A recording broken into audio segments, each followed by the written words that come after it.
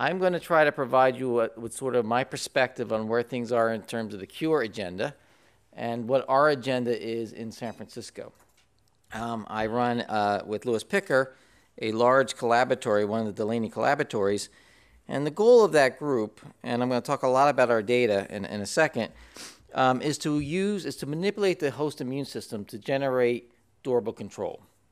And the premise of all our work is based on the observations that you all have made, we all have made, in controllers, post-treatment controllers, and increasingly in these monkeys that have been cured in various NHP studies, that in order to achieve this desired outcome, we need a low reservoir size, we need an effective and durable host response, and I believe we need low inflammation, and apparently so does Eve, because he made a big point of that in his nice talk today.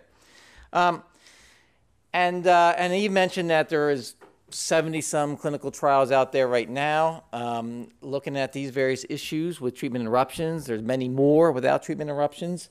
This is just sort of a list of the studies that we are doing in San Francisco, focusing on trying to manipulate the host immune system so that we get better T cells that are durable and sustained. And we have a bunch of studies, some that are fully enrolled, some that are coming to the clinic, including one with collaboration with Barbara and George here. And I'm not going to go into this because bottom line is we don't really have much data, and I only think this is one part of the story that we've been talking about a lot here. I'm throwing this up here just to give people an idea that what's going on, and also to acknowledge those of you working in the prevention field that we appreciate all the work you've done, because we're primarily using your tools to explore how to go about doing this in a therapeutic setting. But the questions I want to ask are the other ones. Can we reduce the reservoir during ART?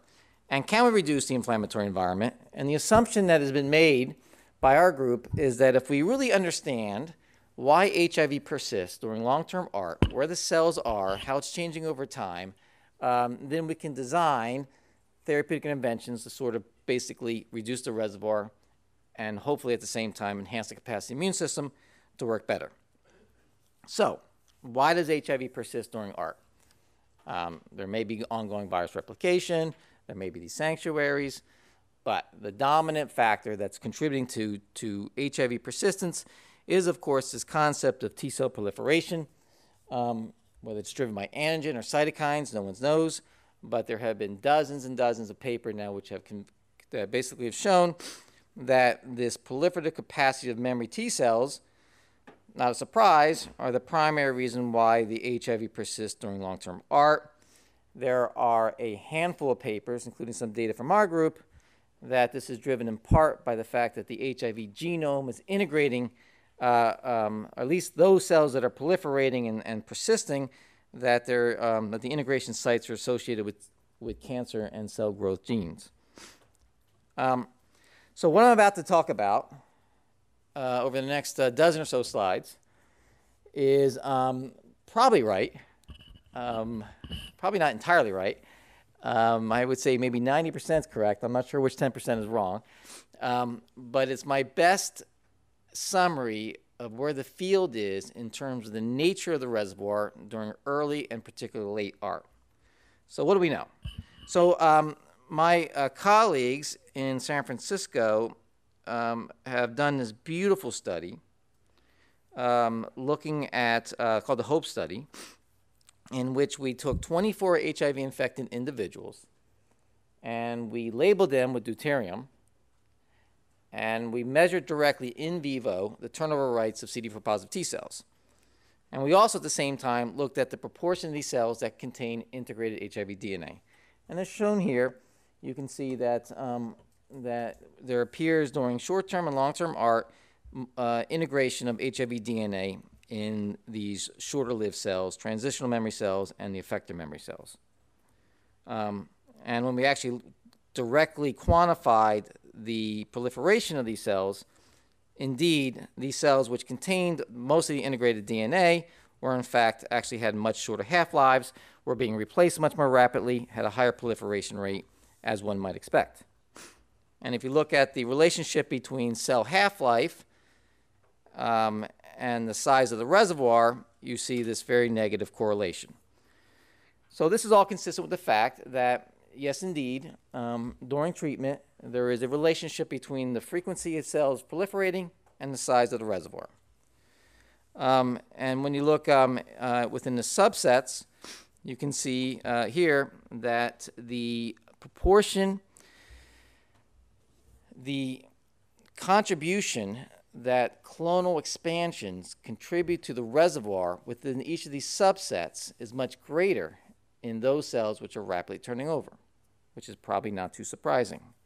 And in subsequent work done by Sharon Lewin's group, when you dig down a little bit deeper, particularly in these effector memory cells, we see these massive expansions. And in those types of expansions, we see evidence of enrichment for these integration sites being basically associated with these oncogenes, cancer genes, cell growth genes. All consistent with this sort of basic theory that I'm building up here. Working in the same cohort with a different part of the DEEKS collaboratory, Sarah Palmer's group more or less found the same thing when she used her assay, which she actually uses full genome sequencing, the FLIPS assay, and she found during treatment, and again, this is more notable during long-term ART than short-term ART, that the intact genomes are enriched in these cells which have an effector memory phenotype and or express HLA-DR, a measure of T-cell proliferation. Again, in the same group and often in the same cohort by the same people over the past several years, and Matthew mentioned some of this in his talk, we see strong evidence. Well, the evidence is strong for the effect, but the effect is relatively modest, but we see evidence that HIV is enriched in PD-1 expressing cells, and that by blocking PD-1 in vitro, we can get HIV expression to be much stronger. And in fact, we see this also in the cancer studies. These are studies from Tom Udrich, again working with the DEEKS Collaboratory, where he showed that among HIV-infected people on long-term ART who have cancer and who are receiving pembrolizumab, a PD-1 blockade, that if you look immediately after the dose, you see evidence that's significant, not universal, for increased amount of HIV RNA and plasma RNA being produced, consistent with the fact that the PD-1 expressing cells are enriched for HIV, and blocking that pathway causes its release. So this is all more or less cross-sectional data, and the question then becomes, and these individuals that participate in these studies sort of varied from early ART to late ART. The next question that I want to address with you is whether or not there is change over a period of 10, 15, 20 years in terms of where this reservoir lives. We think there is. First of all, in a study that we did with Bob Silicano, shown here. So Bob has this assay that was just published in the left-hand corner there called the IPTA assay, which is basically this way that he estimates the proportion of cells that contain intact genomes. When we applied this assay to our cohort, and we looked at what happens to the intact genomes versus the defective ones over a period of a decade or so, we found strong evidence that the intact genomes decreased at a rate that was more rapid than the defective genomes. But this effect occurred primarily during the first several years of ART. And when we looked in lymph nodes, again within the same cohort, and this is work done by Nicholas Chamont's group, we also found evidence of a decline in the size of the reservoir, the active reservoir, in lymph nodes, again with the decline being relatively slow, but eventually significant and taken several years to play out. Now this figure is quite remarkably similar to work that Matthew and Jeppy and their team published in this beautiful paper a couple years ago, in which they showed more or less the same thing, that the frequency of infected cells within the lymph nodes declined over a period of several years. And importantly, they found that this was associated with decline in the size and the distribution and the robustness of the germinal centers, suggesting that over long periods of time, as the inflammatory environment in the lymph nodes improves, these germinal centers disappear, and this enrichment in these TFH cells goes down. And this time course more or less correlates with the decline in HIV DNA that we observed in lymph nodes as well in blood. So again, suggesting that the reservoir is not quite as stable as we initially thought. Going back to this work with Sarah Palmer, with the FLIPS assay, again, looking over a period now of several years within individuals, with this FLIPS assay, we find, again, the same evidence that this concept that there is enrichment of the virus in proliferating cells, particularly effector memory cells, that have a high replacement rate, increases over a period of many, many years. And in data which don't have time to go into, but I think is very relevant, and I can come back to in my last slide, and perhaps we can discuss, in a number of studies, some in vivo, some in vitro, when you look again at what's happening with the nature of the reservoir in terms of where it lives, where it's integrated, and how easy it is to reverse, that there is a general trend, and this is my most controversial slide, there is a general trend that, again, over periods of many, many years during long-term ART, the intact genomes that persist are increasingly located in areas of the genome in which are silent, or are basically viruses which are much more difficult to reactivate ex vivo. This is consistent with this whole concept that latency is a dynamic situation. Some viruses are easy to reverse and some are not, but during long-term ART, you were enriching for these reservoir, these genomes, which are increasingly hard to activate, and they're entering perhaps into a state of permanent residency. So to summarize that, and one last point that I want to make before I jump into our clinical trial that we did based on all this, an important point to make is that when we have done studies, and others have looked in lymph nodes for inflammation, granted generally in people who have not been to ART for many, many years, here using imaging modalities, but there are many ways of doing it. There is evidence of persistent inflammation at the cellular level and the tissue level in lymph nodes during long-term ART. Okay, so let me just summarize all that. So if you take an unbiased, and I'm pretty neutral in this story, I just provide the blood and tissue and let other people figure out what's going on and collect all the data and tell these stories. It's my sense from the work that we're doing in our DEEKS laboratory and in the rest of the field that during long-term treatment, HIV is increasingly enriched in these differentially rapidly turning over cells that express PD-1, HLA-DR, perhaps TH markers, but basically that one population that I focused in on. Importantly, during, again, long-term treatment, we're talking 10, 20, 15 years now, increasingly the population is in that cell, and the virus population that we observe there is often massively clonally expanded. And that in general, what is seen in the first couple years of ART in people, and I'm assuming in monkeys, would not be the same as what you're going to observe in 10 to 20 years. And that after 10 or so years, the reservoir has undergone a shrinkage. A lot of the singlets have disappeared. It's becoming more clonal, and possibly becoming more and more difficult to reactivate. So, based on all this, we asked the question, if the reservoir is preferentially maintained in cells that are rapidly turning over, have these high replacement rates, then would a sustained inhibition of the proliferation therapeutically lead to a measurable and sustained decline in the size of the reservoir? And many of the interventions that one might look at that would do this also have an anti-inflammatory effect, which might address other problems that we observe during long-term treatment.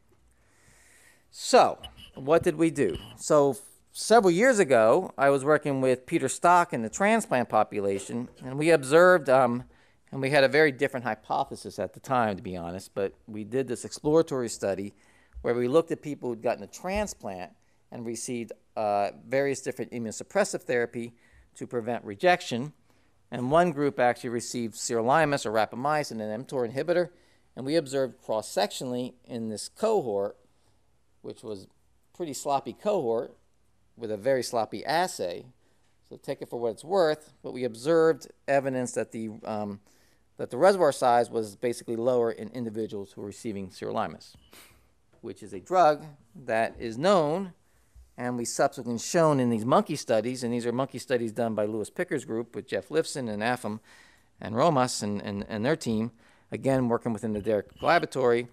They found that these mTOR inhibitors, particularly sirolimus or rapamycin, can induce a measurable, perhaps potent reduction in the proportion of these cells that are CD4 positive and proliferating.